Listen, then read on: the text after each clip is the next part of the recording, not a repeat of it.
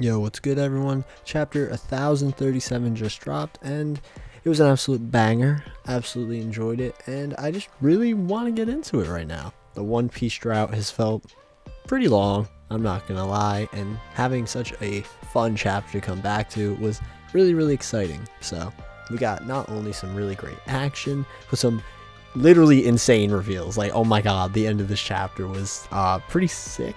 So very exciting stuff. So if you enjoyed the chapter, love to know what you think below, and let's get right into it. So most of this chapter is genuinely really fun action with Luffy and Kaido.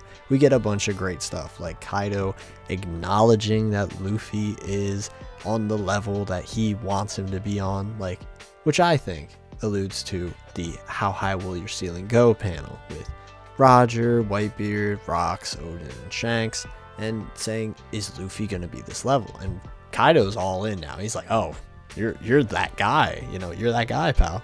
And just seeing Kaido be so like elated to actually be fighting Luffy is really fun, and I really enjoy it. And I think this is so strongly shown by Oda, because Kaido is now just getting drunk. He's like, yo, this is awesome, do you want some? Like, when he was like, yo, you want a swig, I was genuinely laughing. It was like, oh my god, Kaido is just like having a fun time, you know what I mean? And the action between them was really interesting, not just because it was a great showing of Luffy and Kaido being relatively on that same level, which is fire, but Kaido getting drunk and going through the phases of drunkenness, or kind of the stereotypical, oh, sometimes you're an angry drunk, sometimes you're a sad drunk. Seeing Kaido go through all of them was really funny.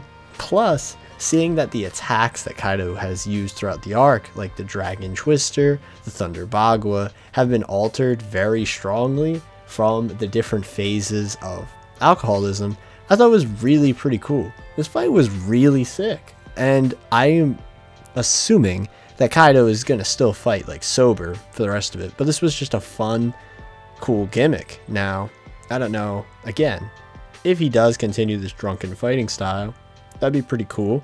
Maybe Kaido will go into a more stereotypical, actual sort of, not fist, because he never fights with his fist, but like a drunken fighting style.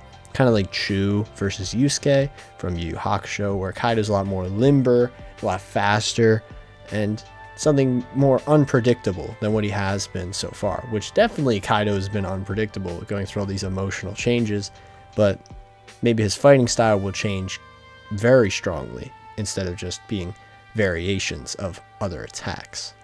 I think my two favorite moments from the Luffy and Kaido scuffle this chapter was Luffy's headbutt with Kaido, which is obviously really similar to his headbutt with Ulti, which was one of my favorite kind of early action moments for Luffy in Onigashima. So seeing it have a parallel right now with a much scarier opponent is sick. I really enjoyed that. Luffy actually has a bit more parallels, with him kicking Kaido looking really similar to the way Sanji kicked Queen at the end of their fight. And personally, my favorite little section of this fight was Luffy doing a rock Gatling, which is something that I assume would happen ever since he did the red rock on Kaido on chapter 1000. So seeing him do that while Kaido is sort of deflecting them all back with his club was really cool. I liked it a lot, and from the background it looked like, you know, ton of Conqueror's hockey attacks were going into it, lightning everywhere. It just looked really cool, and honestly it looked really detailed too, like the amount of like fists that are flying at the same time with Kaido deflecting them. I feel like this is gonna look crazy in the anime, like this specific episode, because it's just, there's so much action. It's sick. And the coloring specifically for this little panel looks awesome. I love the use of green in the background to contrast with the red from the Conqueror's hockey. Looks really cool. So those are my favorite moments from the fight, and honestly there's not that much besides the fight. We cut back to the flower capital, and we're seeing a bunch of people say, oh, the festival's almost over, what a shame, we're gonna have to go back to our normal lives, which obviously is more symbolic than that. It's saying, oh, Onigashima's almost there, we're all gonna die, but Oda's not literally saying that. And seeing that they're writing their wishes on the lanterns and they'll be sent off into the sky, but seeing some of them are just sad. Like, I want to see mom again.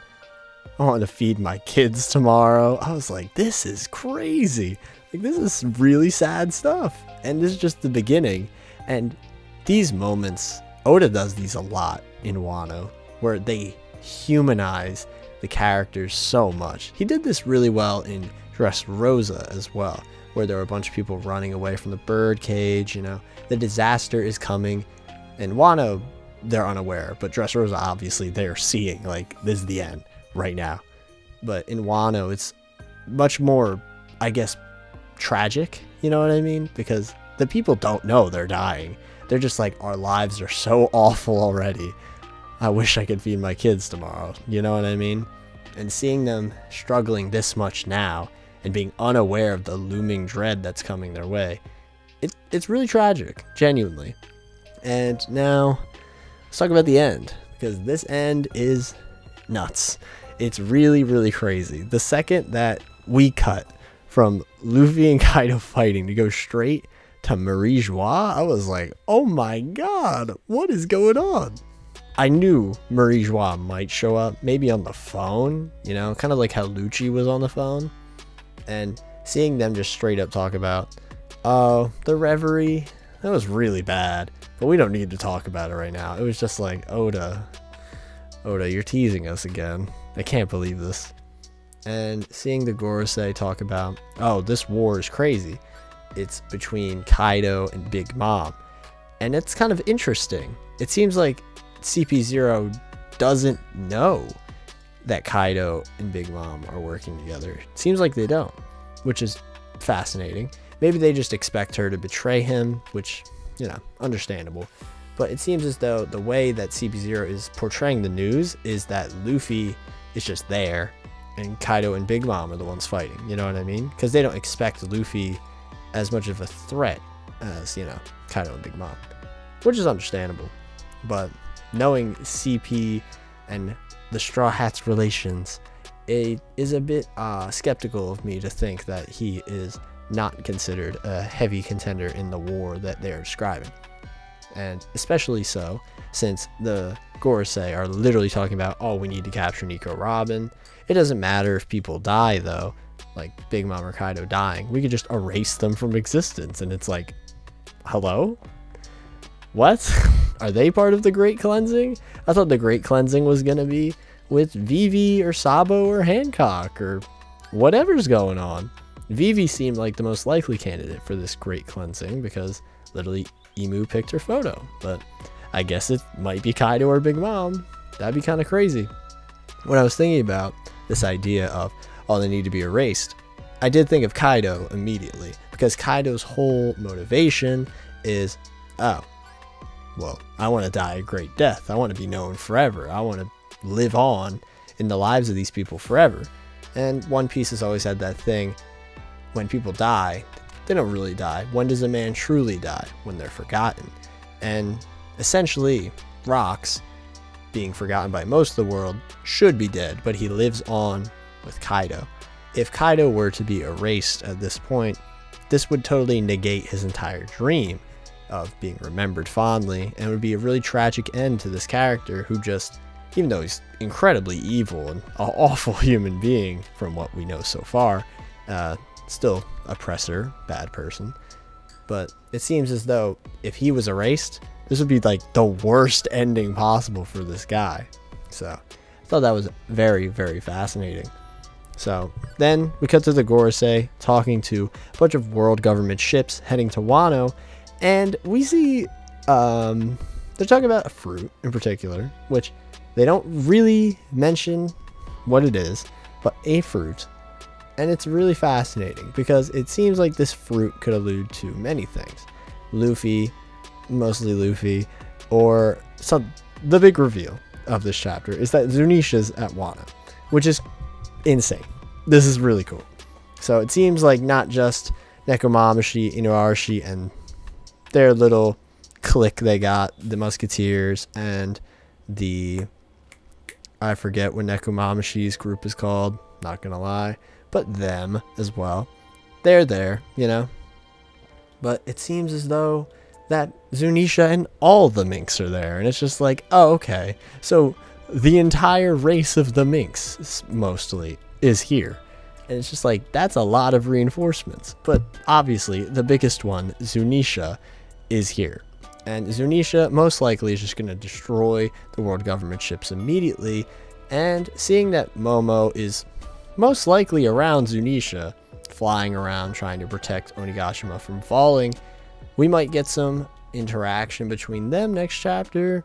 Not entirely sure. We could probably cut to see what everyone else is up to, but we haven't seen Momo in like a while, I feel. But again, that could be like the drought kind of getting to my head. Like, we haven't seen Momo in a long time, but you know, really we have.